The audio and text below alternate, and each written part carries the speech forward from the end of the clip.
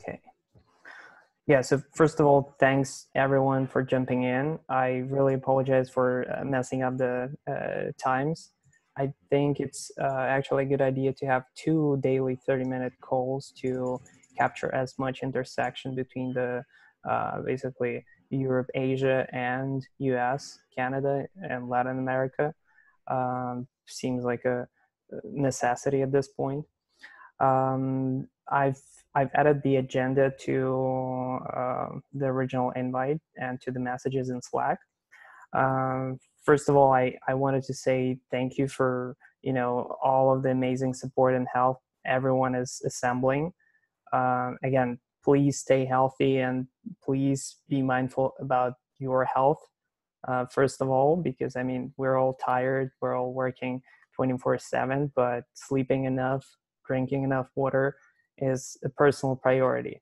Like we need your help long term. Please don't burn out.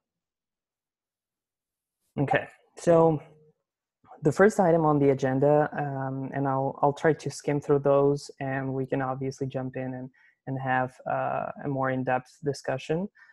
It does seem like Trello is working in general in terms of organizing the knowledge and just bits and pieces, splitting things into main problems and subtasks. The first thing is getting through the blockers and hitting the last 6 people to finish the scoring. Hopefully we get 20 by the time of the call tomorrow and can proceed. I'm not sure if we were able to hit 20. Daniel, you would probably be the best person. I'll check on that right now. To help with that. I think it's a good, nudge to basically say, hey, we're having a deadline, like 2 hours from now, we're finishing the scoring, and like just go with whatever data we have right now. I do think that we're already seeing some meaningful, subjective reasoning for types of tasks that are most important. Obviously, there is bias towards the kind of the simplicity of tasks versus the impact. And that's how I think the geography affects virality aspect is standing out. Let me actually share my screen so that everyone is aware what I'm talking about. So for those people that, can you see my screen now? Yeah, I can see it. So can for I those, just jump in with a quick question? Sure. These are the tasks from Kaggle, right? Correct. Where did they come from? Who came up with these questions? Good question. From my understanding, there was a meeting, there was a like small conference or something, and a bunch of people associated with White House and Allen Institute for AI and other people came up with those based on the expert knowledge.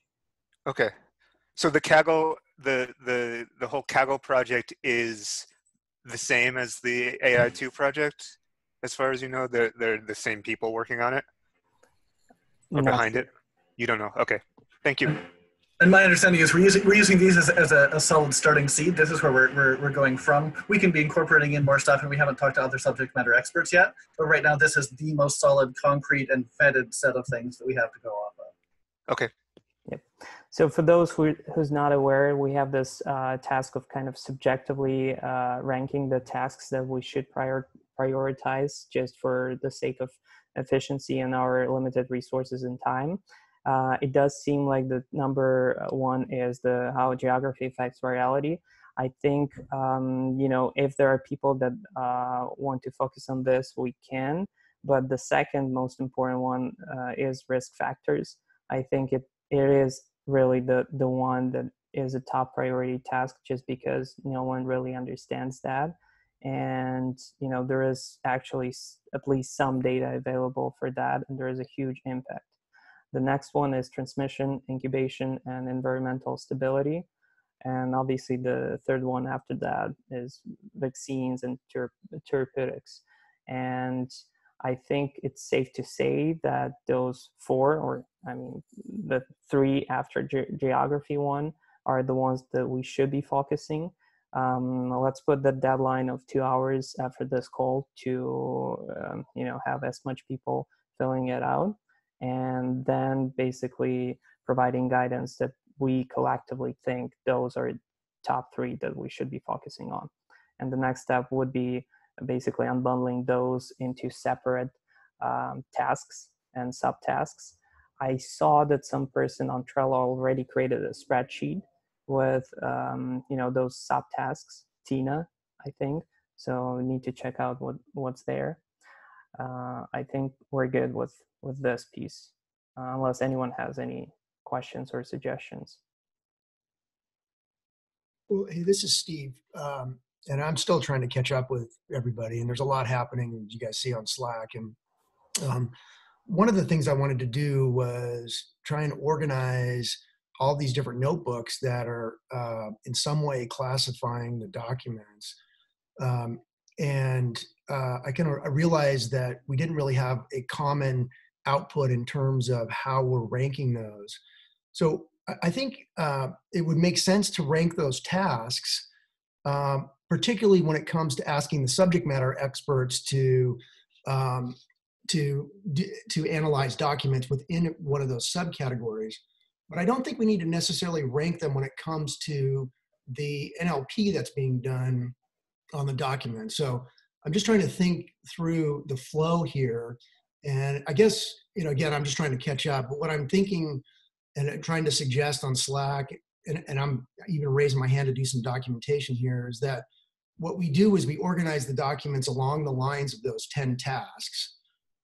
We then ask the subject matter experts for their opinions. And that's where I think the ranking becomes very important, because it's a lot of work for them to go in and read the articles. But the NLP and any kind of scoring that we do probably should score all 10 of those at the same time, because I don't think there's any extra cost in doing that. Once we've kind of worked through your top 3, then we could take that approach and apply it to the next 3 and the next 3. I agree. Yeah, this is just a way for us to, move faster and more efficiently. Yeah. So again, if you have some ideas, please put them into Trello card as a task, and we'll get some team to help you formalize that as a problem to solve. So the next piece is actually relevant to your point, which is wrapping up similarity task and preparing progress report. I just want to add one more thing. Okay, so sorry for my face mask. Actually, there is some coronavirus problem in my dorm, so they just told to go out and just give medicine. Sorry for that. Okay, so maybe I am also working with the classification task for the research paper, and I am maybe previously I also described something in the Trello or some discussion board that I'm just using the Cybert and other name entity recognition for the feature matrix, and from there I just want to go for the classification tags that which research paper are going to talks about the medicine or some other things. So I think it's quite similar to or it's quite helpful for the classification tags for the find out the important or find out the research paper that talking about the medicine or therapy or some other things. And I just add one more things that in Trello there is one CSV, one Excel file for the name of the researcher and email and some other things. Okay, I just see it and I just add their Google citations and their institution names, and I just gather it try to gather it from the Google Scholarly API. So I just run it in my computer, but sorry, maybe I need some extra time because I'm not in my room now. Yeah, they just no problem. I will be a little bit rude here and interrupt you. We don't have much time for getting in depth. I just want to go through all of the things, and then you can jump into those specific tasks and channels sure. and discuss those. So the next one is wrapping up similarity task and preparing progress report on what we've achieved so far with it and what it gave us, most relevant papers, authors. I think there is a gap in what we achieved in terms of like presenting it to the general public. So if anyone can help with that process would be good. I think Platon finished the actual code, and Mike will be able to present the final Power BI visualization sometime when he wakes up. So let's see what happens. The next one, task/team pairs, achieving time availability plus skill redundancy. I think we're already seeing the limitations of us being able to assign, redundancy to, both people that are available and are skill matched to specific tasks. So I've created that Trello task to just create basic structure, who's available, who has certain skills. Again, if someone has any better structure, please jump into that Trello task and help us figure it out. The next one, prepare for integration of domain experts as soon as possible. This is super important. I do see that we've actually accomplished some of the work here with figuring out like what type of people we need. I think Maya created a document on basic communication. The thing that we need here, and maybe Daniel, you would be great to jump in and kind of prioritize what is the most important thing we'll lack here. Yeah, you mean just this is in terms of that structural piece? Sorry, I was looking at other. Yeah, domain expert communications piece. Yeah, I mean, it seems like there's two things come to mind in terms of how we may want to prioritize it. One of them is figuring out, just looking at the actual network that we have right now in terms of who can we talk to, who would be the best fit. It seems like one of the things we may want to be doing is, I know again, Maya has some ideas in terms of World Health Organization. So crafting what it is that's the core message of what it is that we're trying to ask them, getting across clearly who it is that we are, so that they're able to get us the right information. And then a little bit of research, I think, is a key piece of who are the different organizations who we should be trying to get in touch with. It's the mixture of the ones that are potentially have the highest impact and who what they're doing, the data that we're trying to analyze is most salient to. Yeah, sounds good to me. I think this is one of those tasks that don't really require any technical talent, and that's why it's crucial for people that are listening to this that are not technical. Please help us figure this out. This doesn't require any AI or machine learning skills. This is pure research and applying of your judgment and reasoning. The next piece, expanding external communications to prepare for different types of needs. I've talked to CEO of Kaggle, Anthony, yesterday, filled the request to Google to give us the credits for Google Cloud Platform. Daniel mentioned that he reached out to Trello. Basically, we need some form of structure. Again, like I'm working on a website. There is actually a website live, which is like who and what we do, but like we're going to work on that later today to finalize the structure and the messaging so we can, look official and get through the noise of, a bunch of people that are trying to get through to get some, upgrades for the platforms and tools. And the last piece, which is a super technical piece that we definitely need help with, and whoever has understanding of the efficient pipeline that we can apply, please jump in to that task. I think Platon was the last person that proposed some structure on how to do that with GitHub plus Collab plus S3, and yeah, like if there is some understanding how to do it efficiently and enable this collaboration of hundreds of people, please propose. That's pretty much it. That's everything that I wanted to go through. If you guys have any points that you would like to discuss, please. On the GitHub CI integration note, I posted some questions there, and basically what I think we need to clarify in order to put a process in place is what that process has to be able to do with respect to the technologies that need to be supported and where our inputs and outputs are.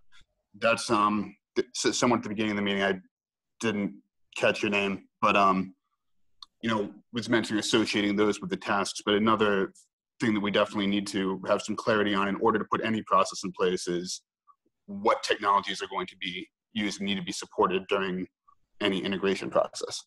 Yeah, agree. Do you think you can help us figure that out?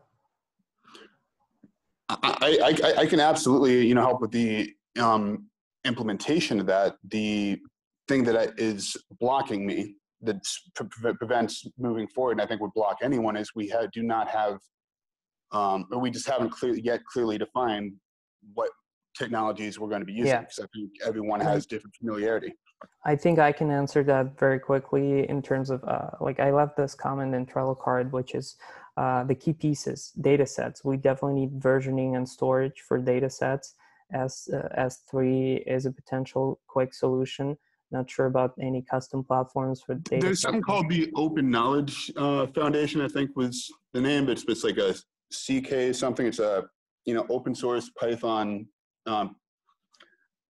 web app that does precisely that and exposes data sets, versions, and maintains metadata. Perfect. Please send that in comments and explain how we can use it. I think it's like a Docker image. Yeah, it's, the friction of the tool or any tool that we're going to use, it has to be seamless. It has to be very intuitive and has to be easy to use. So the next piece is code base. The GitHub, we've created organization. Obviously, like there are some limitations to what we can do, but I think that's the best way to organize code base. The next thing is versioning of results. The actual results of the models and notebooks are quite large, and we need versioning and organization of those too. The last piece is actual notebooks, and Colab is the perfect way to do that. Much more efficient than actual Kaggle notebooks. Obviously, there are limitations in terms of computing, and we'll have to figure that out. Hopefully, we get that Google Cloud account with credits, so we don't have to worry about that. But basically, connecting the data sets plus code base plus notebooks and results is the high-level structure. Sure. Does that help you? That absolutely does. The place where there's still a gap is with code base, and we kind of glossed over that. Obviously, it needs to work in the notebooks. That runs Python and R, arbitrary packages from the package manager, right? But if we're going to run that and deploy it automatically to a notebook, we would need to know what would be helpful if we could get a finite enumeration of what the different technical pieces are. Okay, let me write that out as a question and task to figure out. Figure out stack of languages, right? Technologies to be used in the GitHub pipeline. Sounds good. Right. So we're going to build something. We're going to test it. And we're going to deploy it somewhere. Right. Yep. So what are the technology pieces we're going to use and that everyone wants to use and their contributions, so that we can make sure that the process works and supports that. Sounds good. I have a couple of points to make. So hi, everyone, I'm Sudhir. Point one is we have about 3.5 weeks for the first submission, which is April 16th, I believe. And I feel like we should also add a time element to all the different tasks that we're doing. For example, I feel like the next important task is to split ourselves into teams, individual teams that pursue each of these tasks. And unless and until we do that as soon as we can, there'll still be a lot of noise in how we're working. Because once we're able to split into the teams, I feel like we can divvy up the responsibilities. Someone could take up the actual lead, and then everyone else can just continue to work. And that'll also help with organizing our technical stuff, the notebooks and everything. So I was thinking, my main point is maybe we should add a timeline element to this and get some decisions going and then push things forward. Yeah, agree. Not sure how to do that right now, but I feel tomorrow, once we have top 3 tasks and are able to split them into subtasks, we can basically map out the simple Gantt chart of, when different teams or, abstract teams will be working on those specific subtasks. And we'll be able to have some, time element to it. Sounds good. Yeah. And just go ahead. My question is this group calling ourselves CoronaWhy? That's just to explain my reasoning. I tried to buy any Corona domain and all of them are bought out. It's insane. like someone is hoarding all the possible domains, and that was the shortest one that I could possibly buy. And that kind of matched the, why we're doing this. Some people started saying that it's a funny wordplay on CoronaWhy, but I haven't intended on that. If it's at all of use, my wife does branding and communications for nonprofit organizations. That's her thing. I could see if she'd be willing to spend a little bit of time with us figuring out what we might want to do that's like kind of clearly conveying our message, is available as a domain name, and can kind of help bring in those right folks and crystallize things for it. Yep, that would be great. Thank you. I personally like the name. It seems very suitable for the short time frame that we have. Yeah, it's general enough, abstract enough, and kind of leads you to curiosity. What the heck are we doing? And one thing I'll just quickly mention, because I know that the timeline has come up a couple times around the submission, the sort of the deadlines on the Kaggle thing, to just say that I think we really were using Kaggle as an inspiration point and as a seed, but that really what our deadlines and stuff are, what's core to them is how do we get information out that's actually going to be actionable for the people who are trying to figure things out and make things better. And how do we get that to them in a timely fashion? So any of those deadlines that are able to help kind of kick us in the ass and get us moving are great. But that really the key thing is how do we, as quickly as possible, start getting usable intelligence that people are able to operate on. I think that's a really good point, because the problem is bigger than a Kaggle competition. But from a practical standpoint, Kaggle competition adds value in that it creates visibility for what we're doing and makes the end result more accessible. So if we can leverage that to add more value to the product, we should. I just wanted to mention briefly that, so I work at Deloitte, which is one of the largest financial services firms, I guess, in the world. And the director for our Central European office, where I'm based in Prague, is interested in giving some of the employees in my team time during the day, like during the work day, to be able to work on this. And like, I'm not super corporate, I'm super technical, but I'm sure that somebody on my team would be able to do graphics and marketing and all this other stuff. And we have connections all over the globe. So I'm really pushing for that, and I should have an answer by tomorrow, I think. So I hope that's awesome, man.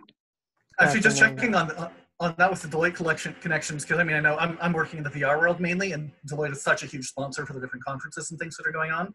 Would there be somebody there who we could maybe talk to see whether they might be into throwing some resources at helping us get the computational power and other pieces that we need going?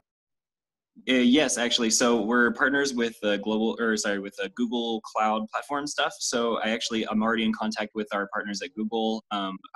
I might have a meeting with them later this week, but I can't guarantee that it'll be tomorrow. So we've only exchanged a couple of emails. We'll schedule something whenever they have time. So it looks good. Like, I'm super excited, and everybody seems really motivated. Whether that translates into actual action tomorrow, we'll see. So. Yeah. For anyone pursuing those things, let's check on what are the things that you need to give us the best chance of getting a positive response from them, and we'll make sure that we get those communications and pieces. If somebody can put together like a really easy to follow presentation, it could be a PowerPoint. I know that sounds terrible, but like it's a global. I think word, that mission document that Daniel is working on will be super. Guys, I have an experience on submitting my data scientist work for Deloitte for an audit, and I'm kind of familiar with the format, the sort of requirements. So, and basically how do they look at things, etc. So if you want my help on that task, I'm in. Absolutely, yeah, great. Same here. Even I can help out with that. I'm an ex-consultant as well. I was working for ZS Associates. It's a pharma consulting firm. Okay, so I wrote out, figure out how to integrate non-technical talent to help us. What do you need to activate people outside of Kaggle? So I've also contacted some of the virologists at the University of Missouri, which is where I used to live. So I have some contacts there. And we should have some of them joining the Slack tomorrow. And they're going to be on following meetings. Amazing.